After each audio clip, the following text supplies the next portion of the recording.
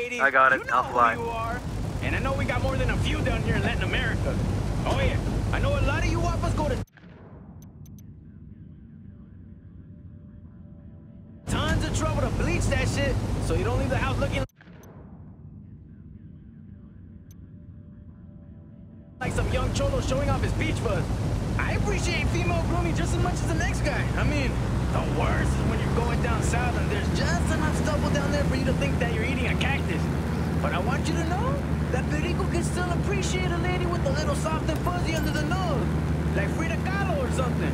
It's a little detail, a signal that, you know, sometimes means the guapa is just plain hairy.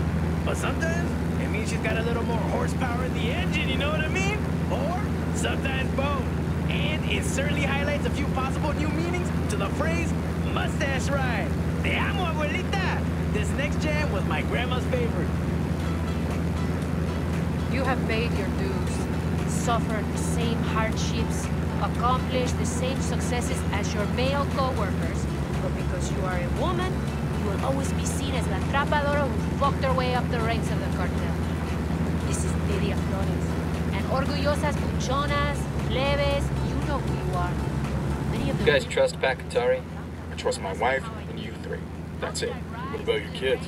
My kids lie to me every fucking chance they get. I always answer.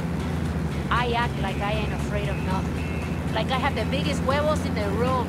And like nothing and nobody is gonna stop me from getting what I chingada madre want. And I tell those huerquillas, and I'm telling you, do the same damn thing. It's the only way a woman can win in our world. And if you live a life like ours, if you don't win, you're fucking dead. So even if being a bad morra doesn't feel true, if you act like it is, enough people will believe it. Good work. The rebels will be damn glad to get their hands on this cargo. Let's head out and tell them where to find the plane later.